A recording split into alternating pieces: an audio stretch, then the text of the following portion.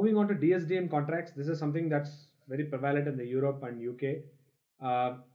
Anything and everything that needs to be done needs to fit for business purpose. Needs to be fit for a business purpose. That's the DSDM. DSDM is Dynamic Systems Development Method, one of the Agile flavors.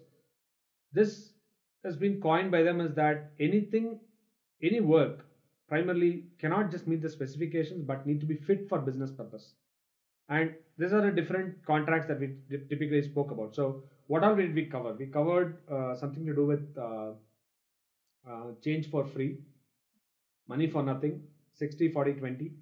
Then we also spoke about graduated thing where you pay higher for finishing it early and things like that. Then we talked about DSDM. There are other ways where you have to kind of manage your contracts very well, which is specifically to do with large big projects, which is it goes for 1.5 years. You will need to try to find out what is the best way. Sitting here trying to lay out a contract for 1.5 years, what's the best way to do it? So many companies, large IT services firms, what they do is they spend the first few weeks trying to kind of come out with the contract, which means trying to come out with the real contractual negotiations. They would be using any of these. They might use even 60-40-20 for all you know. They will also be using, sometimes they might be using certain differential rate based contracts where senior guys might be put on the project to really get some prototyping done, so that the customer is not willing to commit for 1.5 years if the feasibility itself is not there.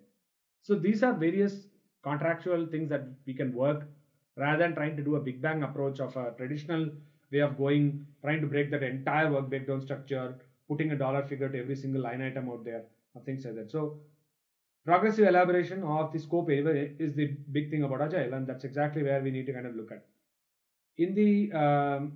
In large contracting engagements, as far as I understand, there are lot of value-driven penalties, which means you haven't delivered value. You haven't delivered value by so and so period of time. It doesn't meet my timeline. So those also need to be factored in because it will be otherwise very overly biased either to the buyer or the seller. So that's the typical thing on the Agile contracting.